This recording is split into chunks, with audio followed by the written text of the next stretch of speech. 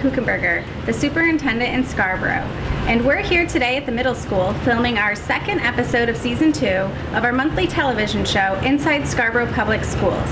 The purpose of this show is to break down the four walls of the schools and allow the community in so that you can see all of the amazing things that our students and staff are up to every day. So come on in and join me as we visit the middle school.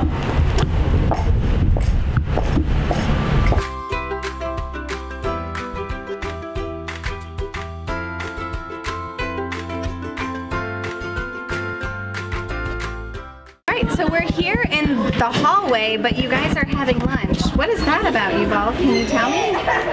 So sometimes we like to have some quiet and we don't want to be in the cafeteria because it's too loud in there. So sometimes we come here and have lunch. So this is a choice you get to, because the cafeteria doesn't hold all the kids. Some kids can choose to eat out here. Yes, and there's some peanut-free tables out here, and dairy-free tables, and then there's some other kids just like to sit out here. So you two must be friends.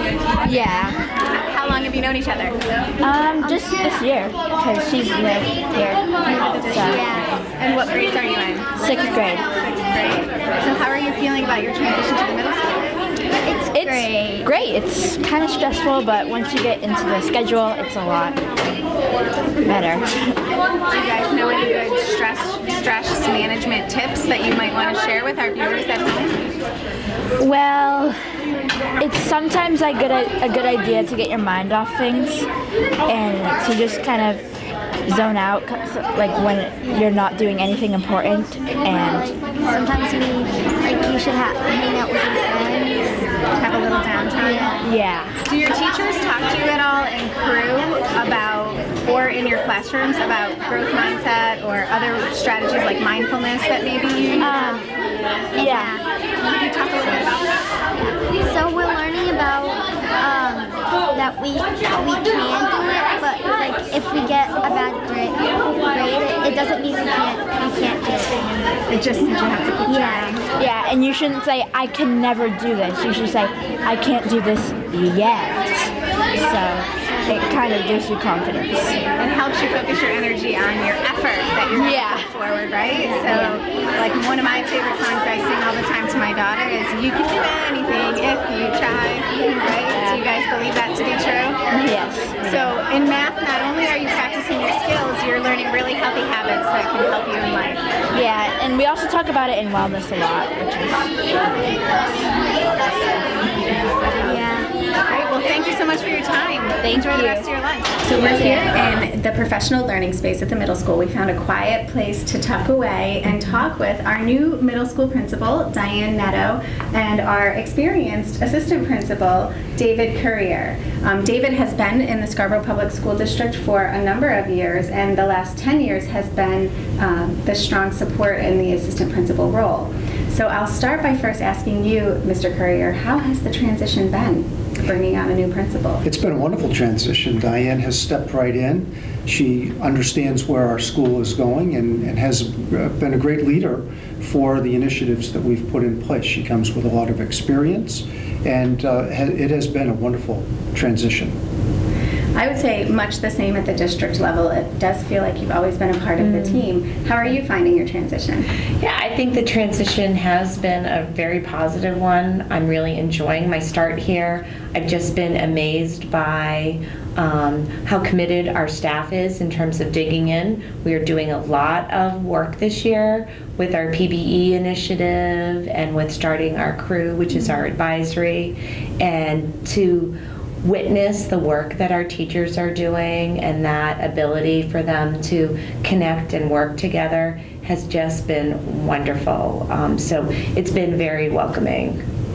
So you mentioned a couple of really big initiatives. PBE is our transition from a traditional teaching and grading system to a proficiency-based education system. Right. And you also mentioned the new advisory block that we call CREW here at the middle school. Right.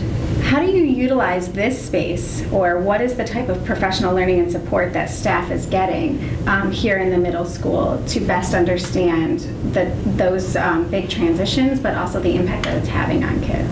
Right, so in terms of that professional development piece, that is a critical piece. We can't just change the way that we do school and expect everybody to kind of just innately know what to do. And so we're very fortunate. We have 2 instructional coaches that are working in this space that we're sitting in, actually, and having ongoing content area meetings where they're taking a look at what do we know about our curriculum, what are our learning goals, how are we aligning that to the ways in which we instruct and assess students, and really digging into the data about, so what are our students telling us about what they can know, what they know and are able to do, and then planning forth some of those next steps. And so again, there really is a very strong sense of collaboration and collaborative effort. It's been just wonderful to see that there is this coming together versus teachers all operating independently and trying to figure things out. Sure, really truly co-laboring towards the common goals. Yeah. So Mr. Kurger, I know you do a lot of work with supporting our students, both when they're making good choices and when they're making some unexpected choices. Can you talk a little bit about the work that you've been doing with restorative practices as part of your discipline philosophy, and also maybe speak to crew a little bit for us? Sure. Why don't we start with crew? Okay. Crew is part of our daily routine.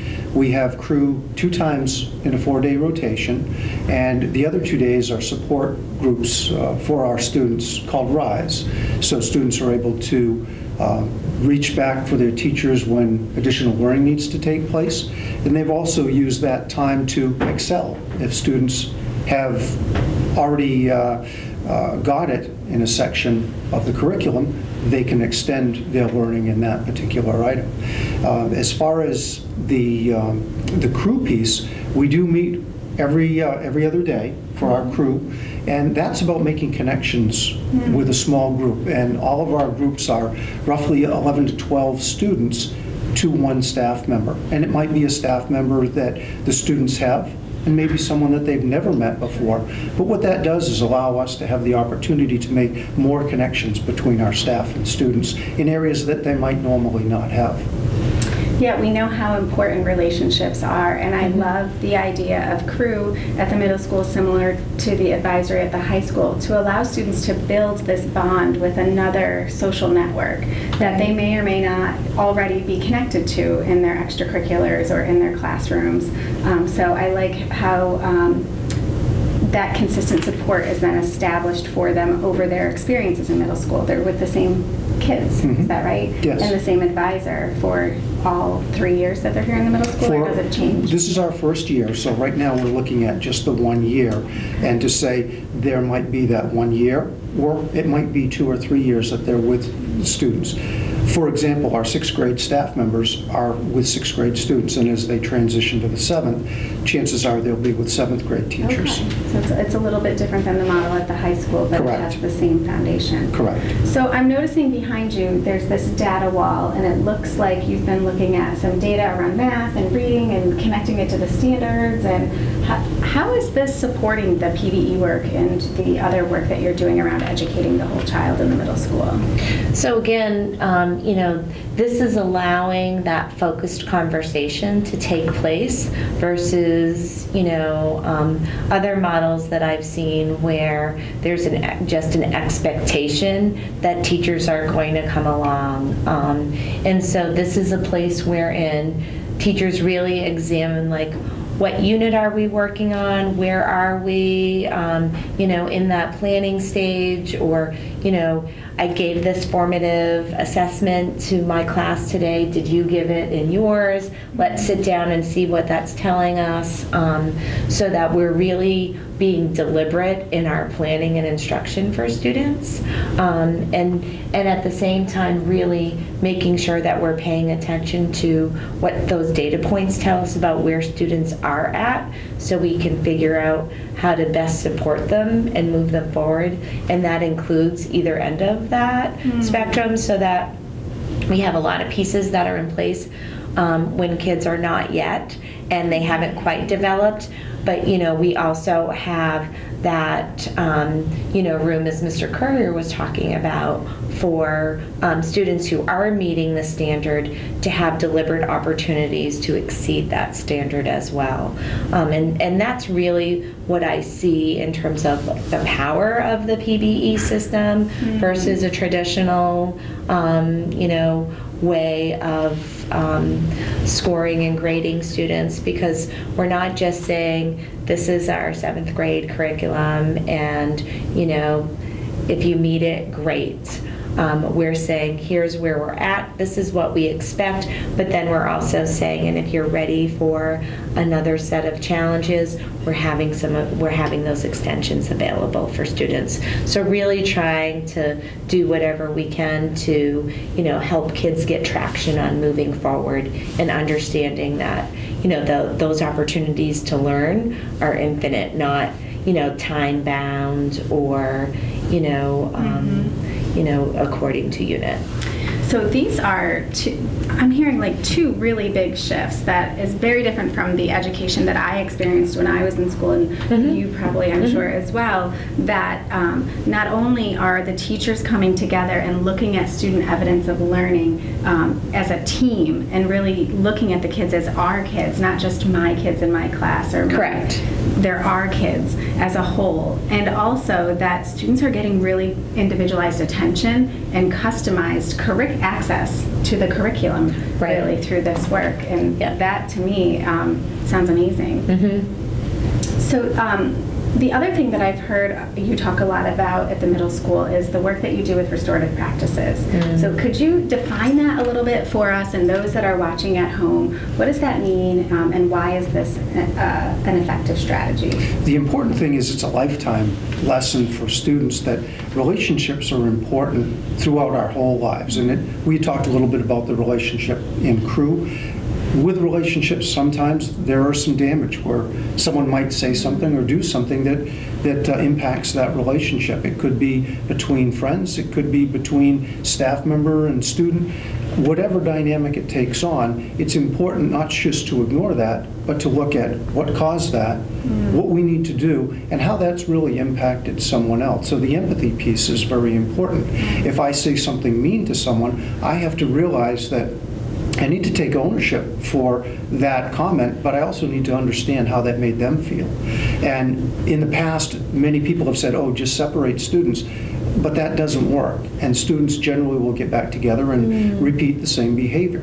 What we want to do is to take care of that before that escalates. And so most often we will have a student fill out a reflection form that asks what happened, be specific and honest, what were you thinking at the time? And one of the most important questions is, what do you need to do to make things right? And so it puts the ownership into the student's hands to say, all right, yes, something did happen, and this is my plan for correcting that action. And we have found that to be very powerful when students or staff sit down and they have that conversation, a very rich conversation that doesn't assess blame necessarily, but it takes the fact that I may have said something to you and I need to apologize.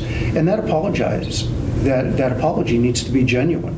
And we have found by using a restorative practice model that those relationships are repaired and people are able to move on. And whether they might be friends again, they might not be, but they can be respectful. And that is such a lifetime experience, a lifetime lesson, because things are going to happen in every level of your lives, but how we handle that in a respectful manner is the whole premise of the restorative practices. Yeah, it really ties into that learning and growing, right? And middle school, I think understandably is a time where, many of our students are asking themselves questions about who am I, where do I fit, what kinds of choices do I want to be making? And oftentimes there are mistakes along the way. And that's a natural part of learning.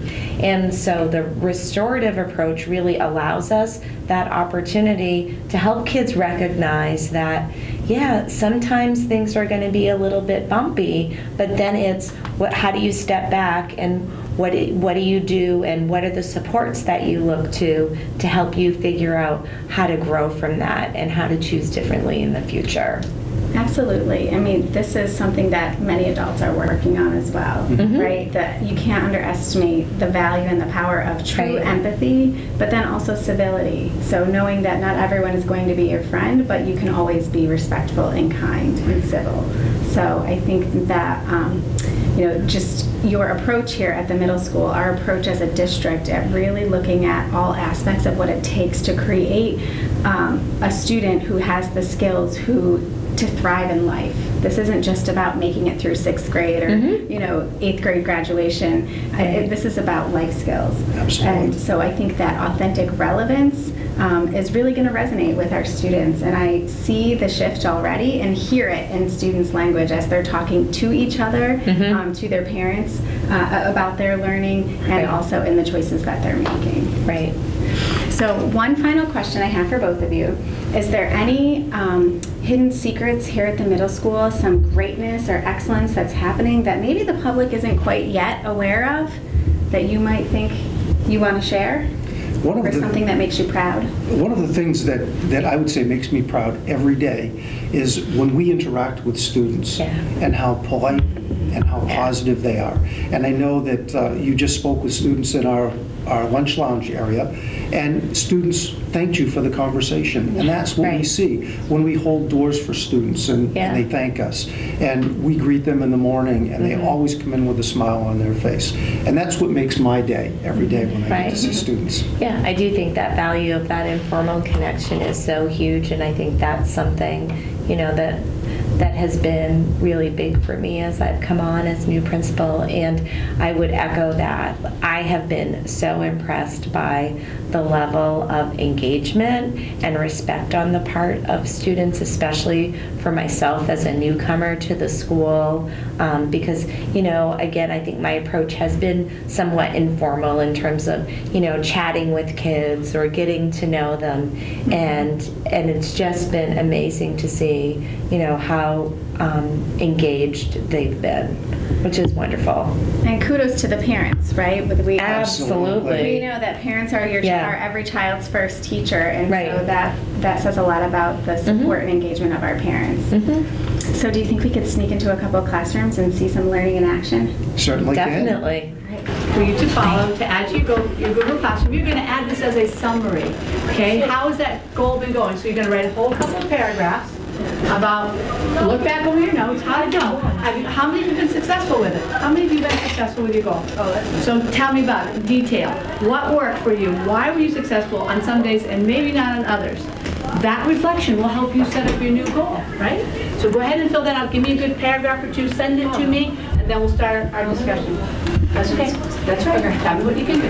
So, Bryce and Owen, when I walked into the classroom, I heard your teacher talking about goals that you have set. Can you talk to us in the community a little bit about what are your goals looking like, and how are you monitoring those goals? So earlier this year, we did a nutrition kind of like thing where we had to track what we were eating, and then after that, we looked at it like in a fall thing.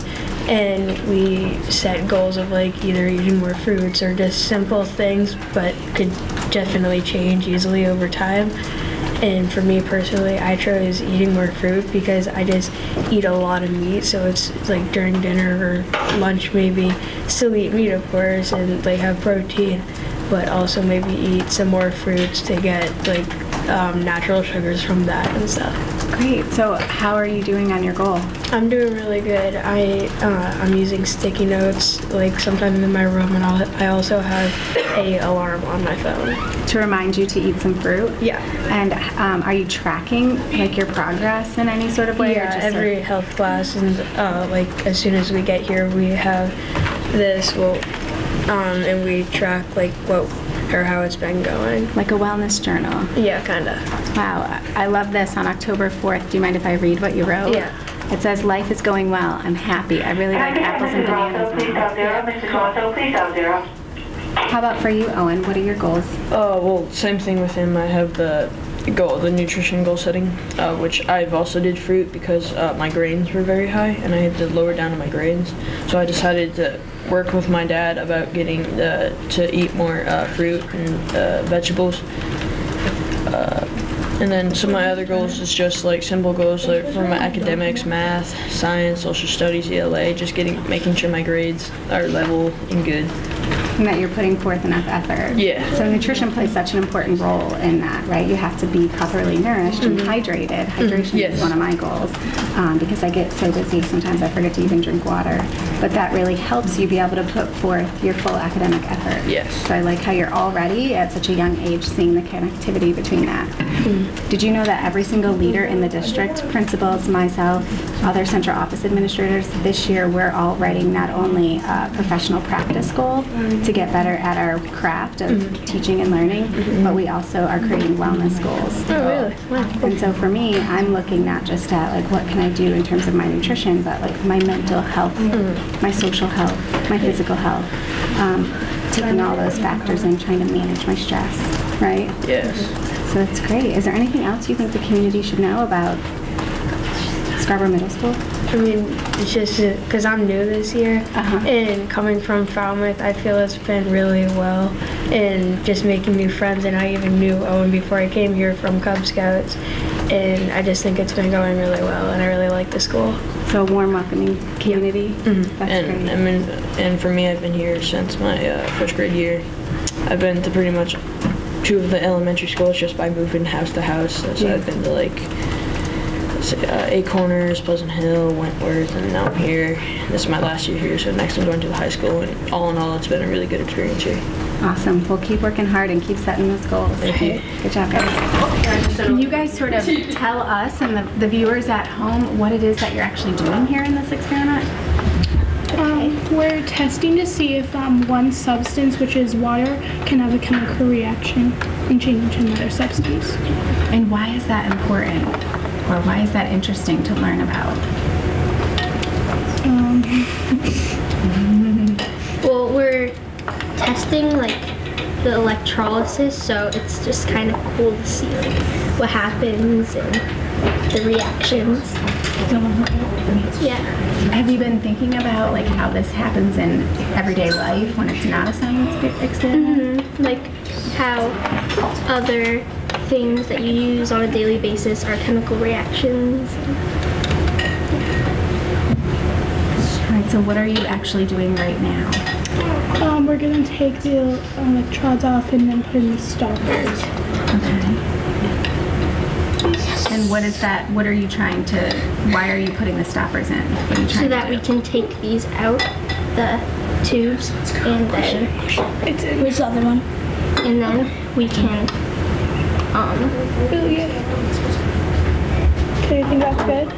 Your prediction is going to big boom? Yes. Okay, and what's your prediction here? What do you think will happen? Well, if we do it right, then the matchstick should light back on fire and produce a flame. And, Because what's in here again? oxygen. So when the oxygen reacts with the embers, that oxygen is going to, okay. Hopefully. All right, let's see. So I noticed that you're both wearing safety goggles as well. What is that? Yeah, Mrs. Head makes those.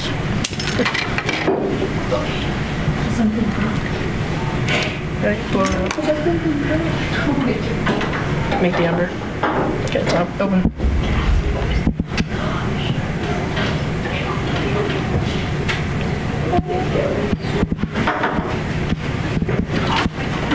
It got brighter. Almost. I saw it surge.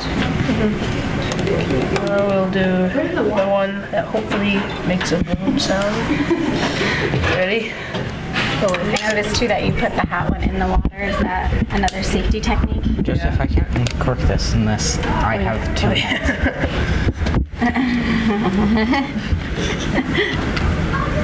So what should she be listening for? It's like a pop sound. So it goes like, Okay. get ready when you are enough. Childproof. So this one we're not gonna let the ember die. Okay. Ready? Go, Noah. Oh, I heard it. Yeah, that's 11. Success. Yeah. Good job.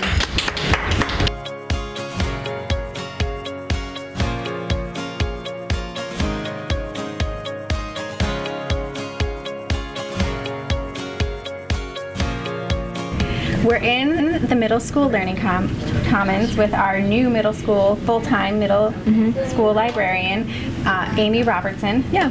Tell us a little bit about what's been happening in the learning commons at the middle school. I heard it got a little bit of a facelift. Yeah, so we're lucky we got some new shelves over the summer at the beginning of the school year. So we're trying to transition from a traditional library into a learning commons where we can move the space around to accommodate different kinds of uses. So all of the shelves are on wheels. And so we can reconfigure the space as needed to have like large group meetings, like small group, like make little like nooks, you know, for people to read in or do independent work.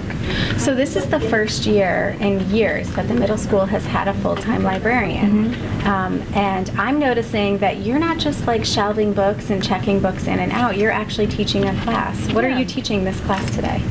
So today we're talking about digital media and the role it has in our lives and what we feel about it, how the adults in our lives feel about our digital media usage, the things that we do online. And so we're just talking about that, and then we're going to have Officer Pellerin come in next week, and then Michelle Grant, one of our school counselors, to talk about cyberbullying and how to make a positive impact online. Yeah, so this is a really challenging topic for students to navigate, but it's also challenging for us as parents to navigate this whole social media aspect of just growing up and always being on and always being connected. What kind of tips would you have for parents around monitoring maybe social media use with their middle school students or just tech use in general?